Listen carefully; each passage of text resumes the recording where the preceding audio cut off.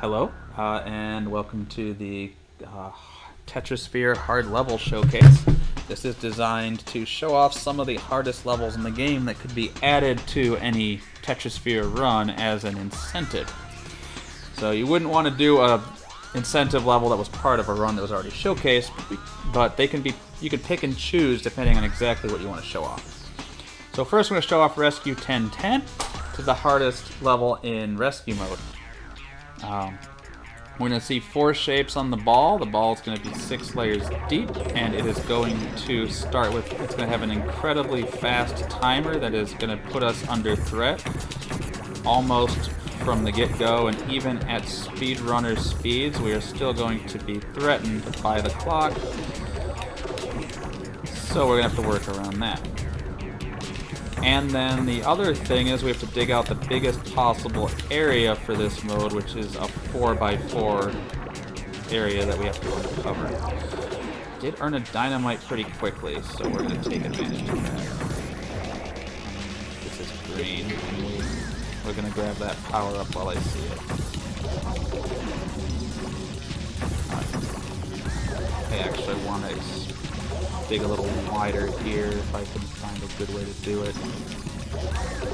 You can see, despite me basically making non-stop breaks, we are already being threatened with yellow time and pretty close to red time. On top of that, the clock is going to tick down anytime we are not actively making a combo. Alright. I like to save power-ups for emergency situations, but if I'm able to get it up to the level 2 power-up, which has an area effect, we will use it. Now the timer itself will not kill us. The timer will force us into drops. If those drops are valid, then we do not get punished for it. But it also does not alleviate the time pressure in any way. The only way to do that is to clear out the glowing pieces called power pieces, or to make a misdrop, which will reset the timer. There may be a point, depending on how this goes, where I decide to take an intentional misdrop. Missed it. That was not intentional. In particular, because we had this power up down here and we were that close to getting another dynamite. But I just could not get the piece to move the way I needed it to move, at the speed I needed it to move. Again, you can see how temporary of a reprieve the power up, or the forced drop bought us. It wasn't much. So I'm trying to figure out what's holding us in, and I think it is just this square. There we go. Second potential incentive is Hide and Seek 464, which in my opinion is the hardest Crystal Tower level in the game. So the conceit of the Crystal Tower is if you look around the level, you see all these blocks, these little gray blocks. Those are crystal blocks. You can drag a block through them and they will break. You can also break a combo next to them and they will break. They're just used to fill out the ball. We have this tower in the center here, and that tower is made of crystal pieces. So if we break a combo next to the tower, it will break. Our goal is to uncover the tower and uncover the base of the tower, which is a 5x5 area, without breaking the tower and toppling it. If we break the tower, we lose the level. We do not receive a strike. We just lose the level. We just have to start completely from scratch. So, we have to be very careful in what we do here. Strike's unfortunate, but it's okay. On top of that, we have very difficult shapes to work with. If you notice, we have the rectangle, we have the square, but the other shapes are non-rectangular. We have a Z and we have an L. The rectangles will only break if they have a full side touching, but the non-rectangles basically only have to have a tiny little bit touching. They only have to have one little corner touching in order to activate and to break. This substantially increases the risk of misjudging a combo and having it run into the tower accidentally. Along with that, the typical speedrun strategy for dealing with the Crystal Tower is to farm power-ups by tricking the game into thinking that we are doing both a gravity and a fuse combo at the same time. This requires that we take blocks and that we wiggle them a single space at a time. We are not able to wiggle a block one space and wiggle it back when all the blocks are this big. These blocks are not amenable to the trick, so we cannot effectively farm power-ups, which normally is the way we mitigate the trouble of the tower. So, you've seen me use a power-up and throw a power-up directly at the tower, and you've seen that not affect the tower. So we can throw power-ups at the tower all day if we can acquire them. So that is typically our goal in these stages, is to just farm power-ups and acquire as many as possible.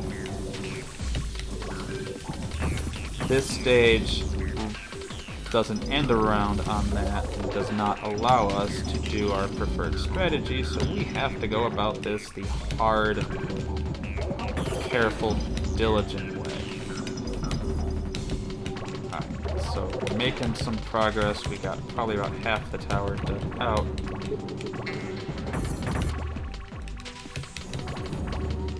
Make sure these are separate.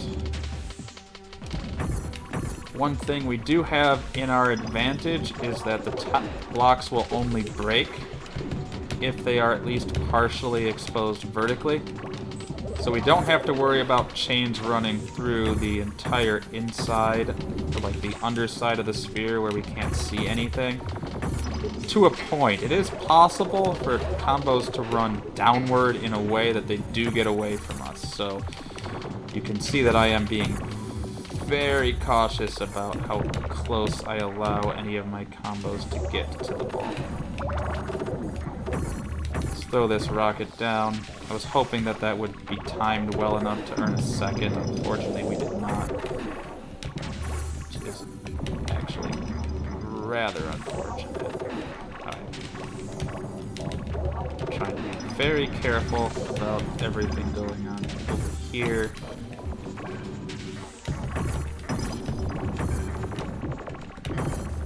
Again, it just takes one wrong move to rip the entire stage.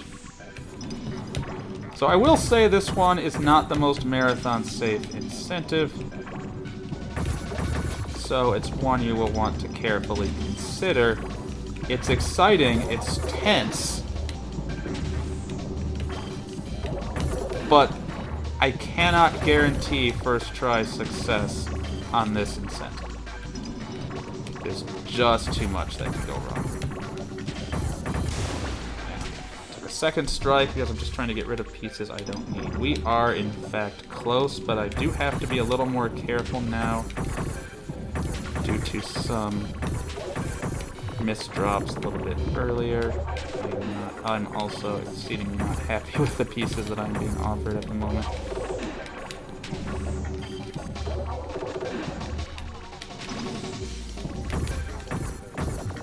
Just want to make sure that I get this cleared and don't take another strike, and don't topple the tower, because we put 6 minutes into this already. We would prefer not to have to start this over. So let's go down here. Should be okay. Grab this out here. We can kinda. So we are not quite ready to. We are not quite in go mode in that perspective yet. Let's make sure that we can get this out of here. And there we go. So that 6 minutes, that's pretty typical, because I kind of rambled on that beginning anyway. All right, so the third stage I want to show you is the very last stage of hide and seek. which has a trick up its own sleeve. This level's conceit is that it is filled to the brim, to the point where there are no places to drop pieces at the beginning. You have to slide pieces around just to make the opening for your first drop.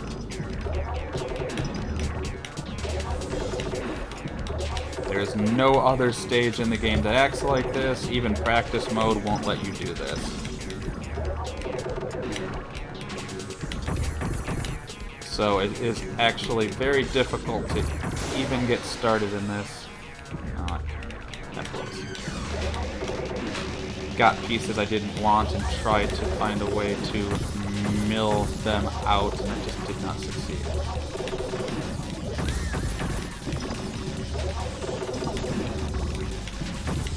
I need to remember to mention the flashing warning at the beginning of this, so this is my reminder to myself when putting the video together, that the beginning of this video, or that before we enter this, we should put on screen flashing warning, and that applies if you decide to accept this on the marathon. I would recommend that this stage receive a flashing warning, just because of the amount of red that is at the top of the stage. And that's true if we do it in a run as well, but if we do this in a run, it's a 3-hour run. So that's less likely to be submitted to too many marathons.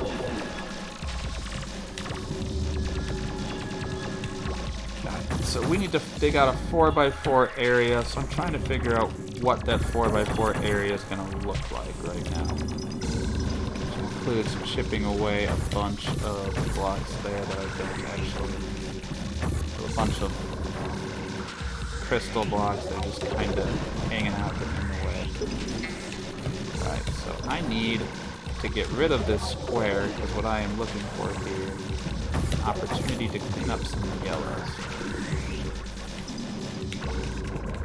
I think what we need is we might just need one green down in this corner here. I'm not 100% sure. That was very clean, actually. Didn't waste a lot of work at all. Alright. So, the fourth run I want to show you, and the last hard level, is something that I've taken to calling the Centurion. We go into practice mode, and we use not 1, not 2, not 3, not 4, but we use all 6 shapes. We do the max number of layers it will allow, which is 99, and we say we're going to dig out 99 cores, which means we have to dig out 99 2x2 squares on the ball. So this is a completely different kind of challenge, something I've just recently taken up. I don't know that I have it optimized yet, but I'm going to see how well we can do on this for the submission here. This is again completely different. It involves a lot of hunting and pecking, excuse me. It's actually really difficult to get started because the ball is so clogged with lots of stuff. And I have found that the strategy here seems to be to mill power-ups out of the gate. Which does require that we dig out enough to leave ourselves enough room to actually do such a thing. Just a little bit, which can be a little bit tricky. At the beginning, we just don't have a lot of room with which to even do that.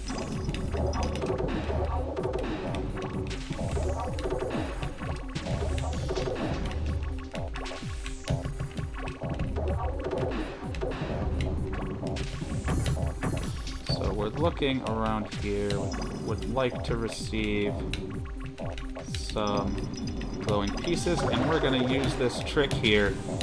We pull the piece, we slide it back and forth, and that lets us convince the game that we have done. It lets us convince the game that we are doing both a gravity combo and a fuse combo at the same time, which increases our multiplier incredibly fast. How do we set this up? We go like that. And we're going to try as best as we can to get our power up to an atom as quickly as we can, because that will strip off the entire outer layer of the ball. We can in many situations, I do not think it is a good power-up, given how much we need to do just to get through this mode. It's contextually extremely good. So we're looking for, if we can make one more break with the green, we can probably be in position to do what we need to do. But just finding enough room with which to do it is tricky. One thing in this mode is we do not have any sort of timer trouble. I just do not have the ability to. I don't have any more greens. I kind of need yellow, or I need that fire block down there, or this. So let's use the atom. Unfortunately, we're going to lose that one fire block.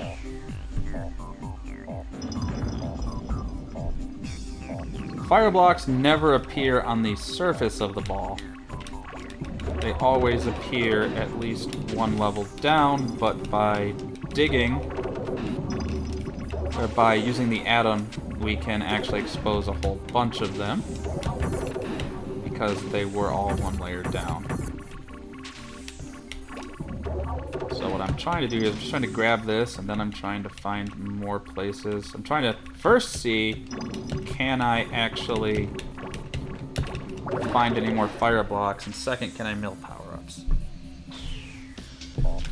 Ball's 5 layers deep. Every layer we remove will speed up the game noticeably. So now it's only 3 layers deep.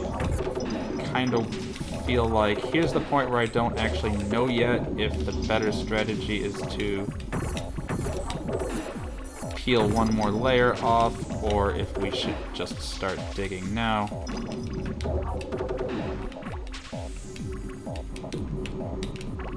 So I think I want to peel one more layer off, so I'm going to go looking for more situations here where I can take advantage of that. So I'm going to set up these things where we just continue to just stick the piece in like that. Over, and then we do the wiggle. I'm going to pull this through here so that we can set up another wiggle. If I had another green over here, I could actually do pretty well with this. I do not, so let's just drop some combos.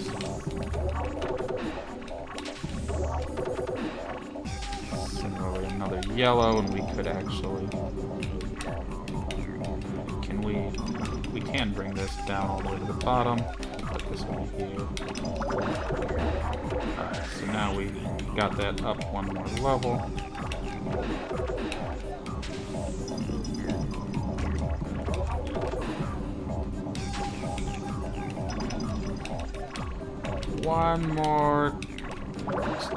One more level of power up, and I think that we will be good to start progressing here.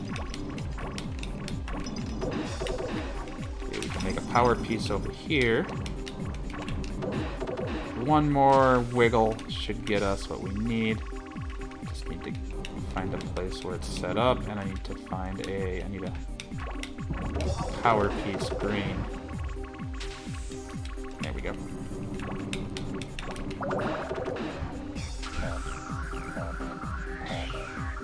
Now look at that number of cores just plummeting. We just went from 99 to 48 in one power-up because we were close to the bottom. So now a lot of what we gotta do is just kind of clean up.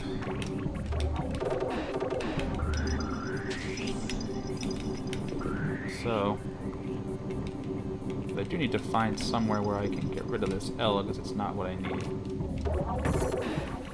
There's another one, which is...